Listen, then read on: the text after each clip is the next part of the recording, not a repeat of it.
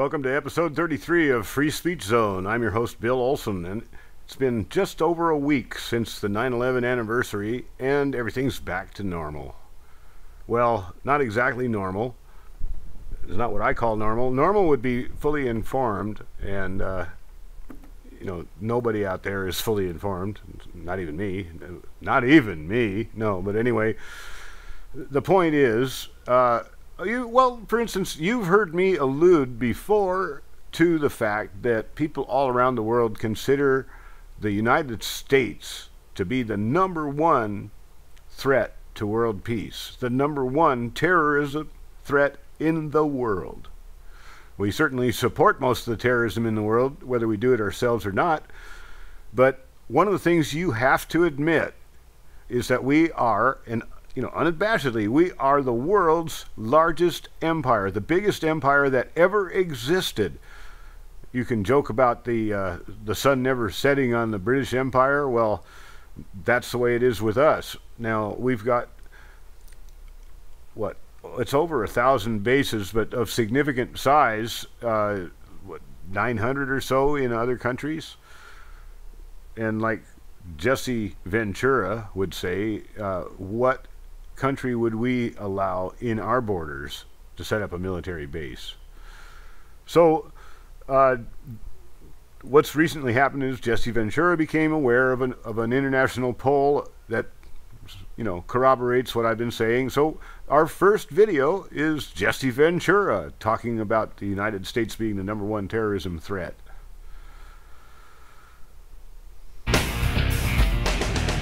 The good old US of A, the land of the free, the home of the brave, and the worst threat to the safety of the world. That's today's edition of What Would Jesse Ventura Do?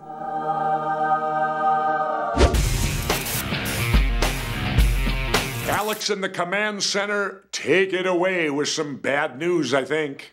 Pretty much. So in 2013, a WIN/Gallup International poll found that America is the biggest threat to world peace. 24% of people around the world said America was the number one threat, followed by Pakistan with 8%, China at 6%, and Iran at 5%. Governor, America was ranked so much higher than every other country, you're probably not surprised by this, are you? No, I'm not. And one of the reasons I'm not surprised is because I choose to live outside the country looking in for a great part of the year sometimes. And it doesn't surprise me because when you look over the past 50 years, every war deals with us.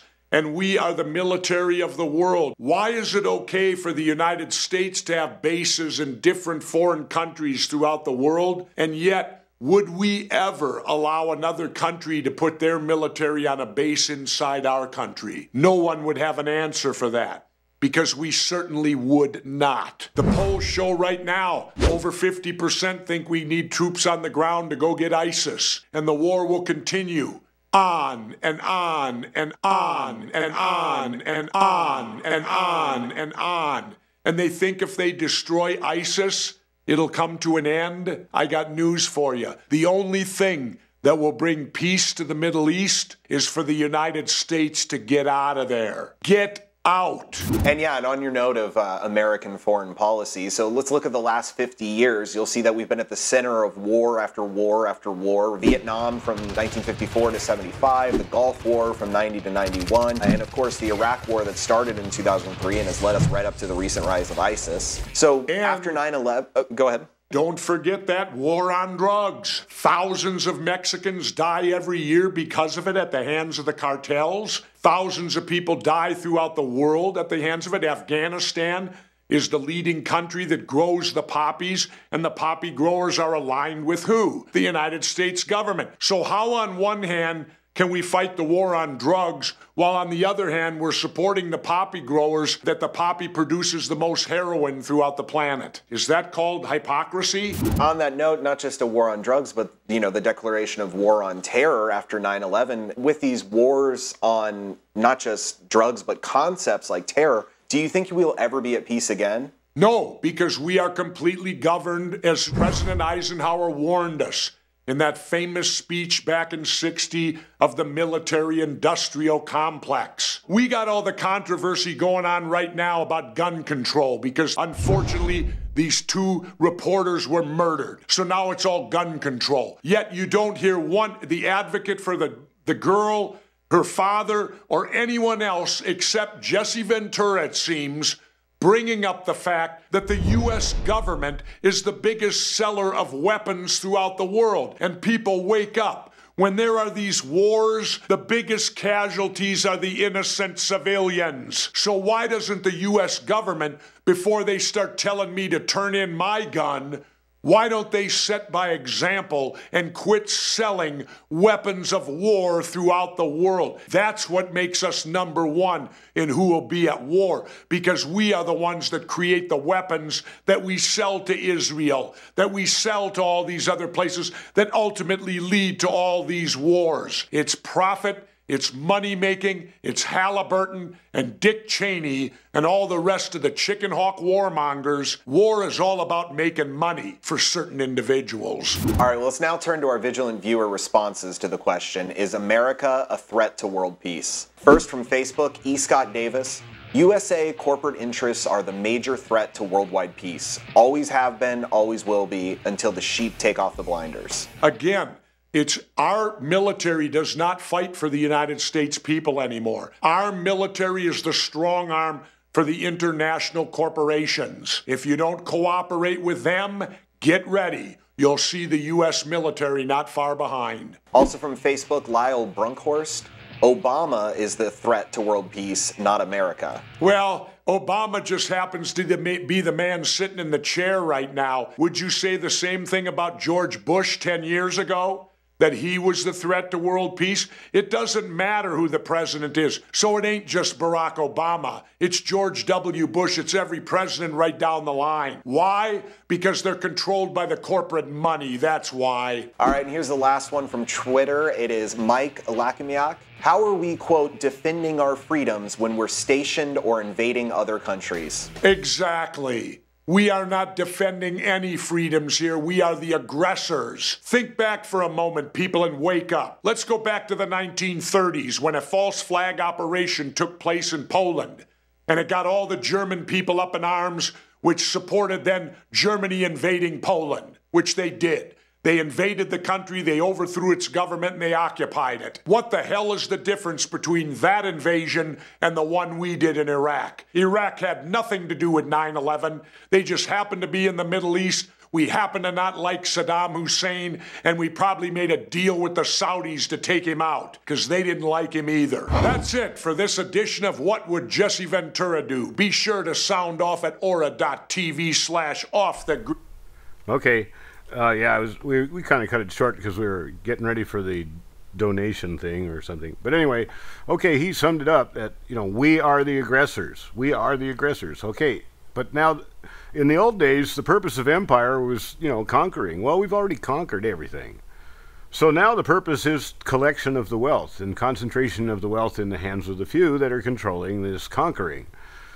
Okay, now, one of the things that it requires is constant war. And there's two things I want to talk about. The constant war thing requires, putting in power generals and others that are willing to follow orders no matter how illegal they are. And by the way, in other shows you've seen documentary evidence about the purge that Obama has done, where everybody that wouldn't pass the test, in other words, would you take an illegal order to fire upon American citizens? And the ones that said, no, of course not, well, they were fired and replaced with generals who would do anything. So that's the type of general that we have in our military now. And what they've done is in cahoots with the military-industrial complex that makes so much money from the nuclear side of the supply chain, they've reclassified nuclear weapons in such a way that they can be used as part of the tactical arsenal with the decision-making power only at the lower general level without even having to go through the civilian control. So we're going to listen to Professor Chossudovsky one more time talk about the dangers of nuclear war in this post-9/11 era. And remember, 9/11 was the coup d'etat that enabled the military-industrial complex to take over and start doing their evil deeds in the name of America. Go ahead and... There has been much discussion and debate concerning the dangers of nuclear war. Yet if we observe the behavior of the mainstream media, what has been presented ultimately distorts the dangers which correspond essentially to US nuclear doctrine. The focus has been on the dangers by lesser nuclear powers such as Pakistan or India, the threats of North Korea, when in fact the crucial issue is the redefinition of US military doctrine in the wake of September 11, 2001. What was presented in 2001 and subsequently adopted by the US Senate is the notion of preemptive nuclear war against non-nuclear states as well as against so-called rogue enemies. And on the list of countries are not only Iran and North Korea, but also China and Russia. And this was made explicit in the 2001 Nuclear Posture Review. Subsequently, in 2003, a secret meeting was held in Omaha, Nebraska, at the headquarters of Strategic Command. We recall that that scenario was used for the Dr. Strangelove movie with Peter Sellers. And the representatives from the military-industrial complex, the large defense contractors, were mingling with US officials, scientists from the military labs, and so on. And the objective was, on Hiroshima Day, August 6th, 2003, was not to commemorate the tragedy of the Hiroshima bombings of 1945, quite the opposite.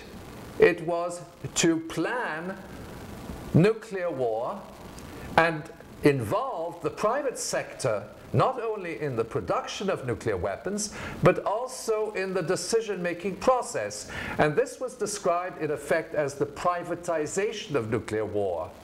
And following the formulation of preemptive nuclear war, the Pentagon implemented a major propaganda campaign together with the complicity of nuclear scientists, emphasizing the development of what was called the mini-nukes, or the tactical nuclear weapons, each of which has an explosive capacity between 1/3 and 6 times the Hiroshima bomb. But what was distinct in this propaganda campaign was that ultimately these bombs, these tactical nuclear weapons, the so-called B-61 series, B-61-11, are, quote, harmless to the surrounding civilian population because the explosion is underground. And essentially what they were doing was rewriting the history of nuclear war. During the Cold War, under the doctrine of mutual assured destruction, neither the attacker nor the defender, namely the Soviet Union and the United States, would use these weapons because they understood that the use of nuclear weapons would ultimately lead to destruction and a World War III scenario. I should underscore the fact that today all those safeguards have disappeared, and now nuclear war is in fact considered to be part of the humanitarian peacekeeping missions of the United States and NATO, and that there is a preemptive nuclear war doctrine, namely that you wage nuclear war to prevent war, so to speak, and to prevent conflict, and you use a new generation of nuclear weapons which are called tactical nuclear weapons, mini nukes, but these mini nukes are not that small, and in fact they're not different from the thermonuclear bombs of the Cold War era. They're less powerful, but ultimately they can destroy up to 6 times what was the explosive capacity of Hiroshima. Now, what is involved in this process is a mechanism of falsification. It's the idea that ultimately nuclear weapons will not harm civilians. Mind you, that was something which was underscored in President Truman's speech on the 9th of August 1945, informing the US public concerning Hiroshima, and he said it very explicitly. The world will note that we have bombed Hiroshima, a military base. The world will note that the first atomic bomb was dropped on Hiroshima, a military base. A military base.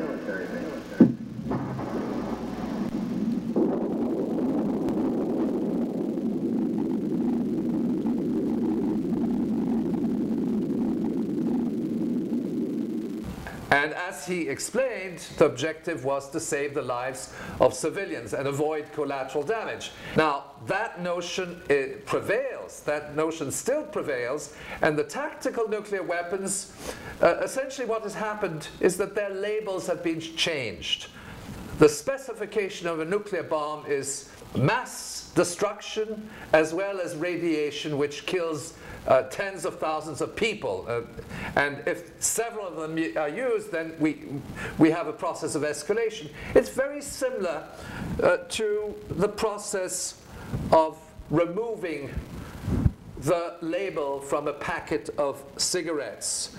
And this packet of cigarettes says, Pall Mall, this is what dying of lung cancer looks like. Okay? Now, imagine that the pack of cigarettes, from one day to the next, you change the labels and you say, cigarettes are good for your health and do not cause lung cancer. Well, that's exactly what has happened to the B-6111 bomb. They say this is a bomb, a nuclear bomb, but it is harmless to the surrounding civilian population because the explosion is underground, and therefore it becomes a peacemaking bomb. And subsequent to the formulation of these concepts contained in the 2001 Nuclear Posture Review, the Senate approved the reclassification of the tactical nuclear weapons and said these bombs can be used alongside other weapons in the conventional war theater and do not require the prior approval of the commander-in-chief, namely the President of the United States. So we're no longer in a scenario of hotlines between the Kremlin and the White House. We're in a situation where the regional commander, let's say US Central Command or US Pacific Command, can use nuclear bombs, tactical nuclear weapons with an explosive capacity between 1/3 and 6 times a Hiroshima bomb in the conventional war theater, and that these tactical nuclear weapons now are part of the toolbox. And what this signifies is that the military manuals are consequently revised. The 3- and 4-star generals in the field will act accordingly, and they will choose a weapon system, and they are not concerned with the repercussions of these nuclear bombs because their military manuals have replicated the scientific lies which which have been introduced by the Pentagon and which now constitute a new era in the use of these weapons, so that ultimately what has occurred is a redefinition, or I would say more a falsification of the impacts of these bombs on civilians, and the fact that nuclear war is on the agenda. Nuclear war is on the agenda, preemptive nuclear war is on the agenda, and these bombs are to be used against non-nuclear countries in the context of America's long war against humanity. That means in the Middle East, possibly on the Russia-Ukrainian border, bearing in mind, of course, that China and Russia are nuclear powers. China and Russia, no doubt, can respond to these attacks, so that the world is at a very dangerous crossroads, because an evolution towards a nuclear confrontation will inevitably lead us into a World War III scenario, which ultimately threatens the future of humanity. Okay, now, he was talking about the relabeling of nukes as conventional weapons, and that's what the Orwellian doublespeak has been doing all along. You know, ignorance is strength. Well, we've got another labeling that we've been talking about all along, and that's, you know, change the label of Al-Qaeda to ISIS, to ISIL, to whatever it is. Okay, and now, one of the things that we don't talk about in addition to that is, remember back from the Iraq War, when the Kurds in the north part of Iraq, in order to enlist their aid in the war against terror, our country promised the Kurds to help them in their effort to make a Kurdish nation. Now, the Kurds are split up between four nations. It was an arbitrary division of real estate done by the British, and the Kurds were purposely divided up to eliminate their power. Now, all along, they've been trying to get back together. You know, the Kurds are in Iraq, Afghanistan, Iran, and well, go look at the map. Anyway, okay, sorry, but we got to get into this real quick. So here's Lew Rockwell interviewing Sibel Edmonds, and Lew Rockwell just asks the perfect questions. I haven't watched much of his show, and you know, I have permission from Sibel to play this, but you know, I might get a copyright violation from Lew Rockwell, but I just got to say, he did a super job. So let's play this. And I'll be back next week if you don't see me by the end of this. Well, good morning. This is the Lew Rockwell Show, and it's great to have as our guest Sibel Edmonds. Sibel has been on before. She's always one of our most popular, most listened to guests. And if you've not heard her before, you're going to understand why that's the case. She was a translator for the FBI. By the way, she's fluent in Turkish, Farsi, and Azerbaijani. And because of what she knew about 9/11 was silence, a total violation of her civil liberties and of what is supposed to be the case in the United States. She was silenced and not allowed to speak for a very, very long time. And I imagine some of that stuff still applies to you, Sibel, but of course you exercise your free speech and you exercise your free writing. And you're the author already of two very important books. First is Classified Woman, the Sibel Edmonds story. Very, very, it could be fiction, except that it's unfortunately all too real as to what happened to her. And then also The Lone Gladio, which is a novel in the tradition of the Romana Clef. It tells the truth, talks about real people, but in order to avoid a hit squad, whatever, they have fictional names. Now she's working on another book. I think Sibel has to do with the detention centers, black sites, the various CIA camps established around the world where they'd like to put many of us. Sibel Edmonds is one of those polymaths on foreign affairs and intelligence matters. She could talk about 101 different things, but today we're going to talk about what the empire is doing in Turkey, in the Kurdish areas, and in that part of the world, and why ISIS is not some terrorist group that sprung up out of the soil just by magic, but was actually a creation of the U.S. Well, you hit the highlight of the issue, the topic of what has been happening in Turkey, with Syria, with the what they call the Kurdish issue. And yes, the empire has been very successful, highly successful, to maintain the divide and chaos in the region for the ultimate purpose of dominance in the region. And for that, of course, it has been playing various chess pieces, and many of these chess pieces are part of the empire side, not as it is being talked about in the mainstream media as either independent actors such as ISIS or Assad's regime per se. And of course, they've murdered an unbelievable number of people in Syria, and the people that the U.S. is supporting to overthrow Assad and company have promised that they're going to ethnically cleanse the few remaining Christians who have lived successfully in Syria since the time of the apostles, many of them already pushed out. They'll push out the remainder and probably kill many more. And they also intend to kill all the Alawites. It's the Muslim sect that Assad and his family belong to. So there's going to be much more blood on the empire's hands, but I guess they like it. They must enjoy it. They must be the sort of figures who actually enjoy killing people, bombing, destroying, wrecking. They must get a charge out of it. Absolutely. I have been using the term I coined. I call it ISIS or us. Huh. Right, because it is. And this is not any kind of a speculation or conspiracy theory. In 2011, between October and December of 2011, at a BFP report, Boiling Frogs Post, we broke exclusive news story about U.S. NATO forces in southern Turkey. U.S. has a base. It's called Incirlik Base. It's in southern Turkey. It's close to the Syrian border, Turkey-Syria border region.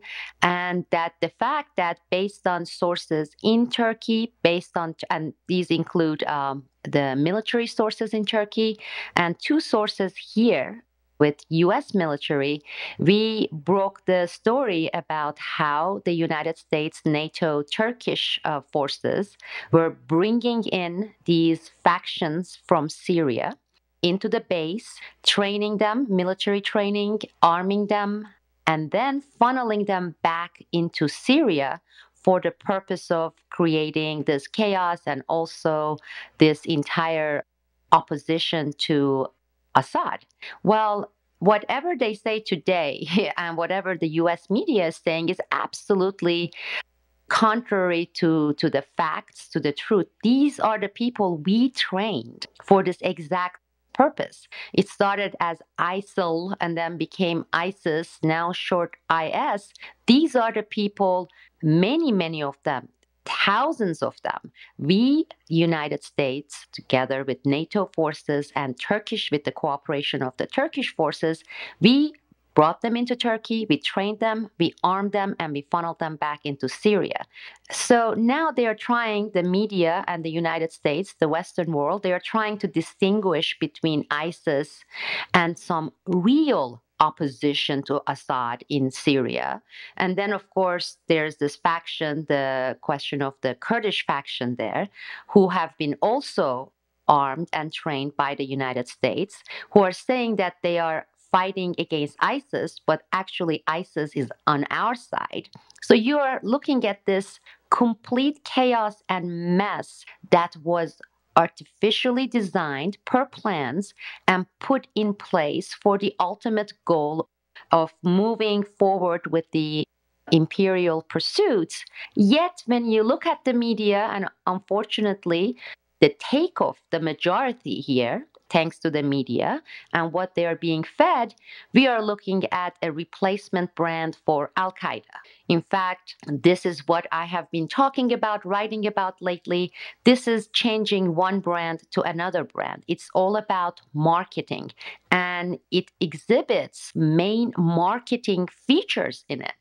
When one brand starts losing its reach and its power, sometimes you change your logo, you rebrand your product or what you're doing, your service. And that's exactly what we have been doing with this phenomena called ISIS. And if you look at the marketing scheme, it's not different. In fact, it is identical to the marketing promotional methods that we practiced, the United States, together with its arm in the media with Al Qaeda. I just put together this show a few days ago, and I put them side by side. I put the headlines from 2002 to 2004, when Al Qaeda was heavily being promoted. It went from some Afghan cells into they are all over Europe, they are mushrooming. The fact that they have biological weapons capability, chemical weapons capability, they have even suitcase nuclear bombs. And actually, I put them one by one and compared word by word with the promotional marketing material being fed to the public by the US mainstream media with ISIS using exactly the same features. They went from hundreds and thousands into they are all over Europe. They have 12 cells in Belgium. They have 18 cells in France. Some of them are doctors. Some of them are surgeons. Some of them have blue eyes. And lo and behold, in the past 2 months, New York Times and Wall Street Journal and Guardian UK, they have been selling the idea that they have biological weapons. They have chemical weapons. They are seeking nuclear weapons. Further, I compared and contrasted to what we did with Al Qaeda's supposed so-called financial network. First, it was said in 2002 that Al Qaeda and bin Laden, they had $150, $200 million net worth as a terror organization. By 2005, they made that number to be somewhere between $1 and $2 billion. Well, they are doing the same thing. The current headlines from these mainstream media publications actually is saying ISIS is currently the wealthiest terror organization, and this is the exact headline, on the planet. On the planet. They have not counting the CIA. Right. So the marketing material is the same. The brand has changed, as we did with Al Qaeda in 1980s against the Soviet Union, how we trained them, how we worked, the CIA with Al Qaeda, including bin Laden. Well, the same thing holds true for ISIS. And it was not that long ago. We don't have to go back 30 years. This started around the same time we began the offensive against Libya. And this was simultaneously was being done in Turkey using our ally NATO member Turkey and the base there, and of course the strategic locations to carve out the same kind of situation with Syria. And of course, it was expected initially in 2011 when the CIA, NATO forces created ISIS, that it was going to be a fairly quick, maybe a little bit longer than Libya, but 6 months to a year operation. But what happened was, lo and behold, the whole issue started taking place in Ukraine. And with Russia's opposition, this entire scenario and the script that was put in place on Syria was placed on the back burner temporarily for a year and a half. And and if you look at the timing, as soon as the issue with Ukraine started kind of calming down and quieted down, bam, we had this explosive, richest and the biggest terror organization on the planet, ISIS, being hyped up again. And also, the other unexpected element here was what was going to happen, how the imperial powers were going to play out this whole delicate issue of Turks and Kurds, because they don't have any problem, Turkey, to join forces and basically do the dirty work for the US and NATO and go and bomb the hell out of the Syrian and go into the airstrikes, etc. However, United States and NATO, they have been also partnering up with the Kurds in that region. And that is a very touchy, sensitive issue with Turkey, because Turkey also has a second front war with the Kurdish minority, both in Turkey, but also in northern Iraq and in northern Syria. So they have been in this dance negotiation position for the past few months, the United States and Turkey. US says, well, you're using our air missiles and our weapons against the Kurds instead of Syria. And Turkey has been saying, if you want our partnership in what you're doing with your imperial pursuits, you have to get out of this partnership with the Kurds. And that's exactly where we are currently with the situation in this trio US, Kurds issue, and Turkey. You know, I noticed that there have been some U.S. senators who have urged the U.S. to form a Kurdistan and to arm it, but I don't hear that talk anymore. Of course not, because that would be an absolute no-no area for Turkey. That issue came up during the first 6 months of our setup offensive against Iraq in 2002, 2003.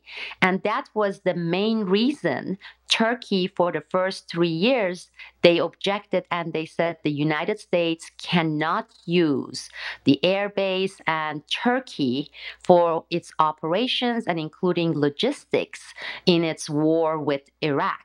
And the reason that came about, which mainstream media really didn't ever bring it up, had to do with the issue of the Kurds, because in that case, the United States was also forming this partnership training the Kurds in northern Iraq. They are basically finding themselves in the same position, because one of the things that Brits are good at, and US and Britain, they both do, when they basically pull out of the hat the Kurdish maneuver, what they do is they go and they give them this promise that in return for their help, they are going to look into carving out this portion from northern Iraq so the Kurds can have the free, independent Kurdistan region. Kurds currently are the largest minority in the world without land, without their own country. I mean, you're looking at just Turkey alone has about 10, 15 million Kurds. And if you start adding the Kurds in northwestern Iran, the Kurds in northern Iraq, the Kurds in northern Syria, you're looking at a very, very large population that has been in this battle of getting their own independent nation. So they make these promises, the Western Empire, and then once they are finished utilizing the Kurds, they feed the Kurds back into the wolves. Meaning then they go to Turkey and say, we are done with them. Now you can go bomb the hell out of them and we will never talk about the Kurdistan issue, etc. And you would think that after so many times being used in this kind of scheme, the Kurds would kind of be more awake of knowing that these are basically hollow, baseless promises, that they actually are being strategically used for whatever purpose the West has. But obviously, they are not learning any lessons because they are finding themselves the situation exactly the same as before.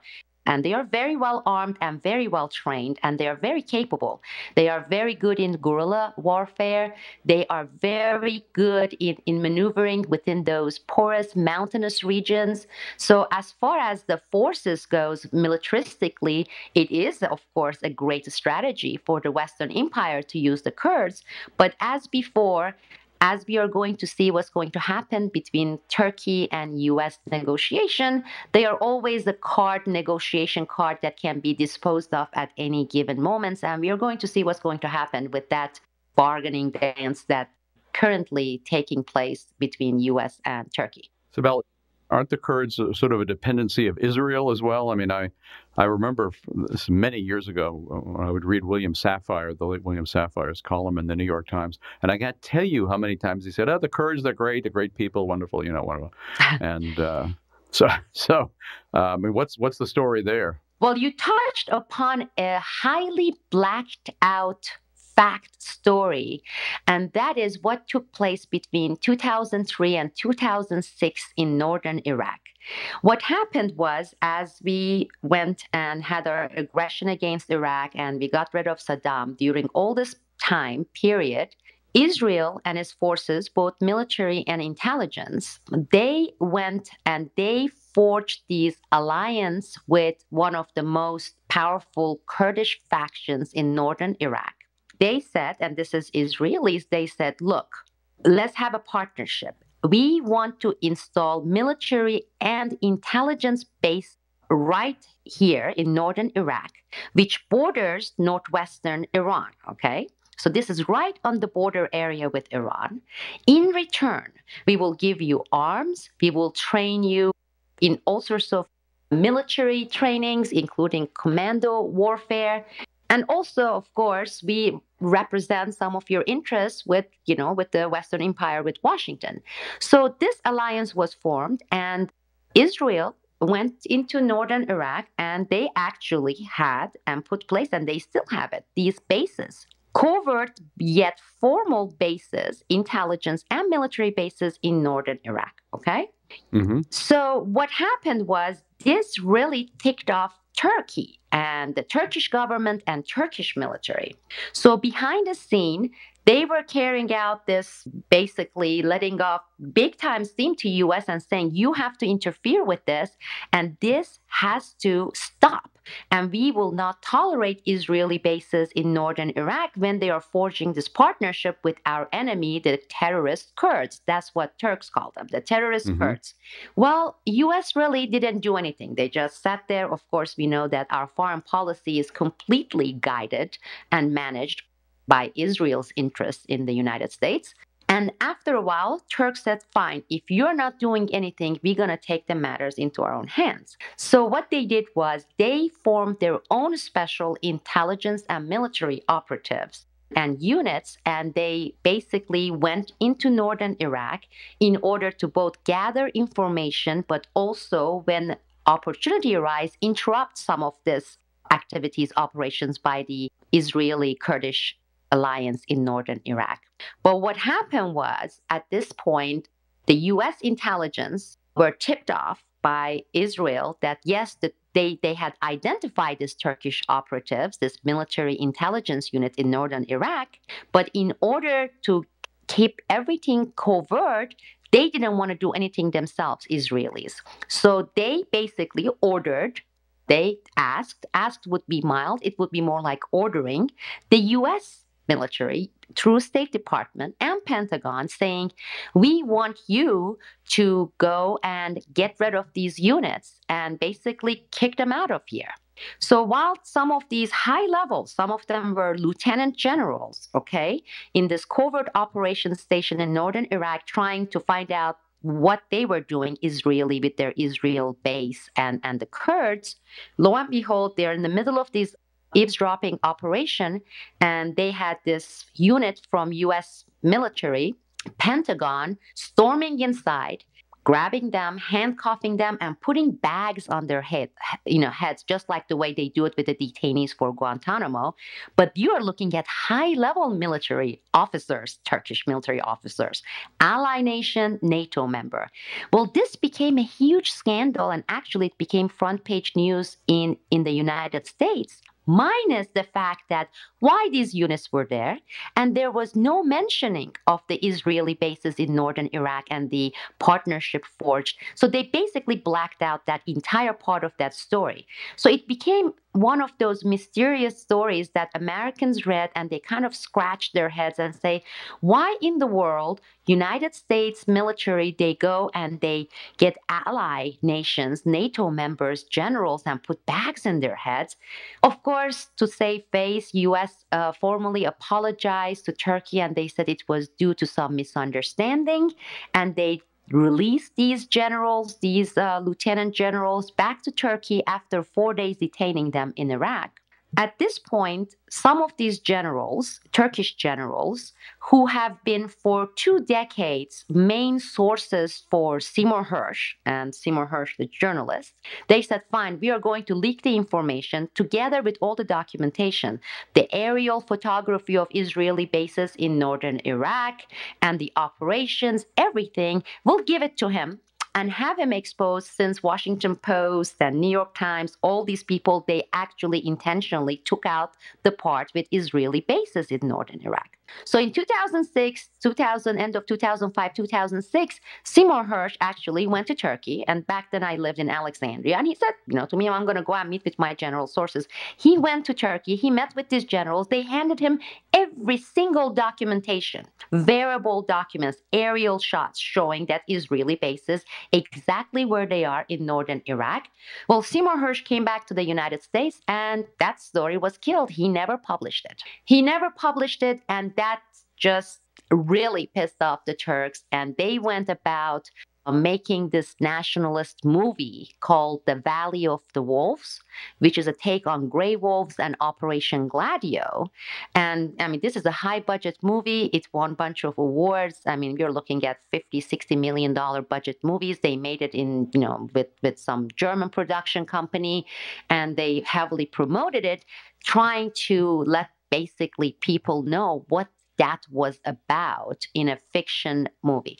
So I'm providing this context, and I know I'm kind of going really long talking about it because I know our listeners, most people in the US, if not all, they've never heard these stories. No. And these stories are and they have been covered by mainstream media in not only Turkey, but elsewhere in the Middle East. But it was successfully blacked out by the US media and the Israel lobby, of course.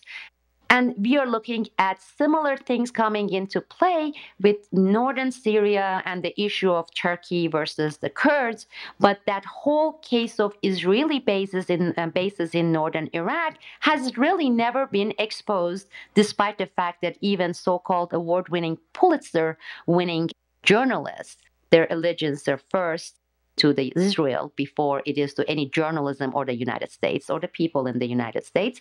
From Israel's perspective, you can see the value of being there in northern Iraq, right along the northwestern border of Iran. I mean, we already have bases there. I mean, when you look at then Afghanistan and Pakistan, and you look at northern Iraq with these Israeli bases, Turkey, the NATO Operation Gladio ally in northern part of Iran, you're looking at how basically we have surrounded Iran from basically every single border points. There's a wonderful illustration of the country of Iran surrounded by all the U.S. bases and demanding to know, why did the Iranians build their country so close to our bases? Right. And with the last 2 years talk with the agreement with Iran that they're trying to promote it as marketed, it is just like the issue of Syria that was placed on the back burner when we were tackling Ukraine front, and then restarted again once that front went into the passive mode. Same thing we are going to see with Iran. Whatever you're seeing is temporary because currently we have Iraq and Syria. And once that is done, we are going to be back in the same situation with Iran basically being the last stop, is the last domino in this domino piece. And also it has other benefits too.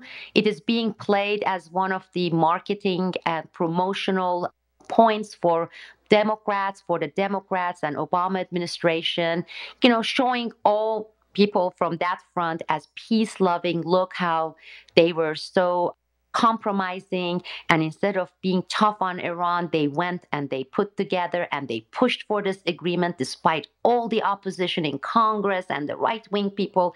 I mean, this is going to be all played out that way. We are going to have election.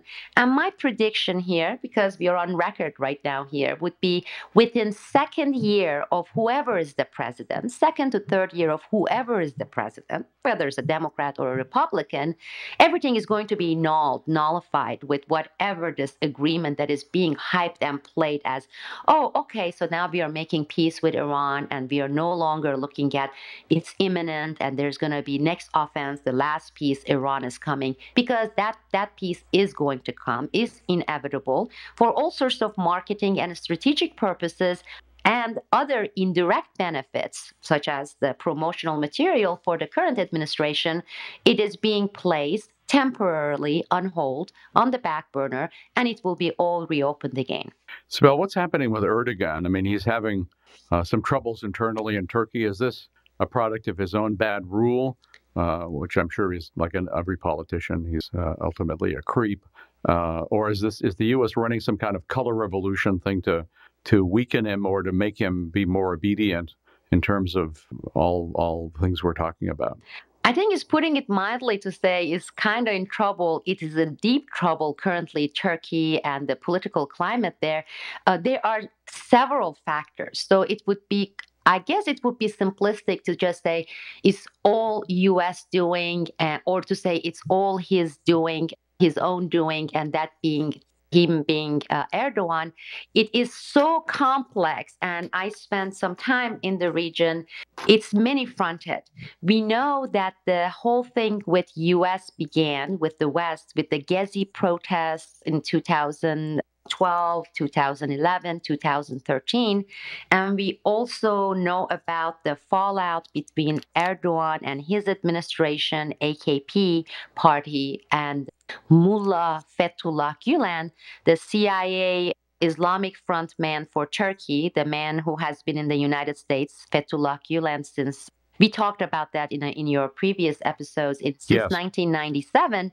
Basically, there has been this fallout between Erdogan and the United States, and by the United States, I mean CIA Operation Gladio NATO, since that 2011, because we back that Mullah Fethullah Gulen and the network we created for him for our operations, not only for operations in Turkey, but also other operations, covert operations we are running in Central Asia and in Caucasus, in Azerbaijan and in Tajikistan and Kyrgyzstan, etc. So that was one factor, and still is heavily at play with that fallout, because his network, his organization's network, Fethullah Gulen's, is minimum of 20, this is the known part, $22 billion.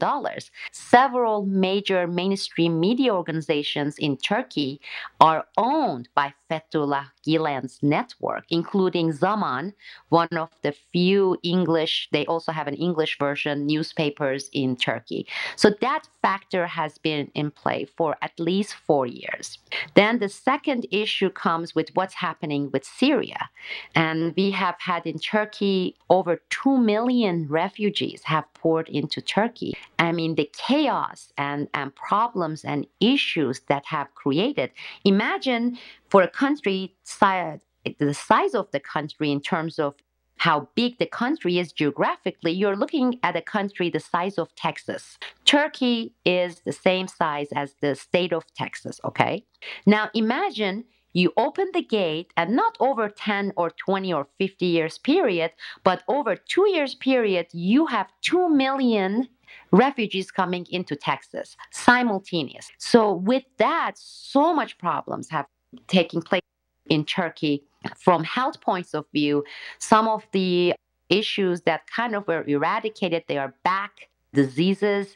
You have these tense refugee camps, not only along the border, in the middle of Istanbul, you get these people.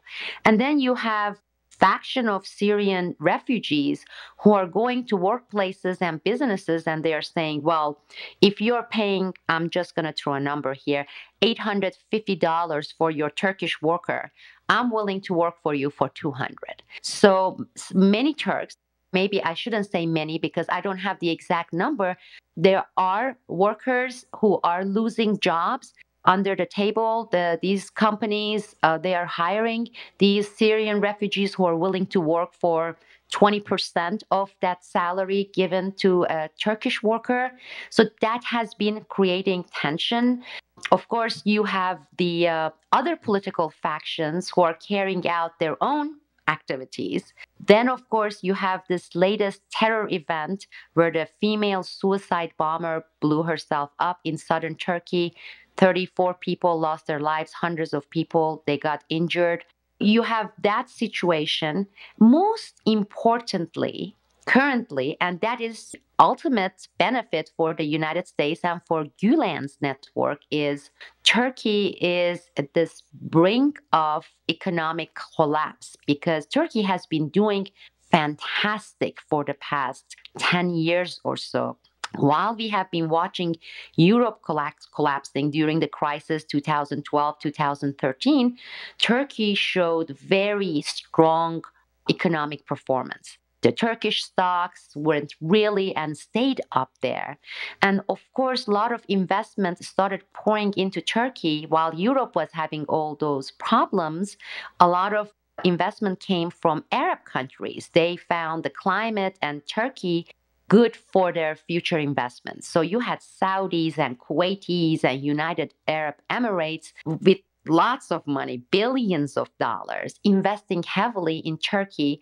And the investments, much of it went into building and improving infrastructure. And I have to say, they have done amazing works, whether it is building additional highly important bridges, tunnels, metro system, other kinds of construction projects, dams. As a result, they also ended up having this bubble created in Turkey, especially real estate bubble. You see, Turks are about, if you were to throw a number, 25, 30 years behind US in things. For example, in Turkey, 25 years ago, when I was there, nobody used credit cards. Okay, everybody believed in cash in hand. So people bought what they could afford with cash. I mean, you went with a little briefcase full of cash and you bought, and sometimes foreign currency, because Turkish lira has always been volatile, and you bought yourself a house. You know, you paid $300,000 in cash. They didn't even use check. About 15 years ago, the use of credit cards, Visa, MasterCard, Amex, started getting really promoted in Turkey.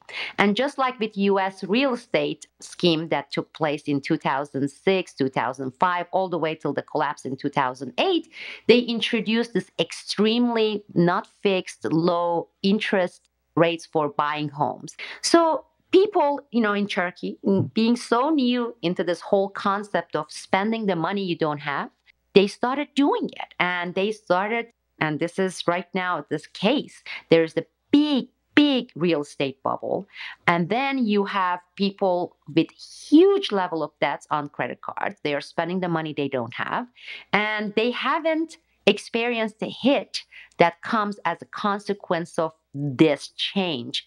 That point is nearing. And when I'm saying nearing, I'm not talking about a year. I'm talking about a few months maximum. Because with the situation of political instability, and that is, there is no majority government, they're going to have another elections in November. They failed to form a coalition government with the opposition. So you have this unclear political situation, which affects the stock market for Turkish stocks. Then you had these terror incidents and the situation with Syria.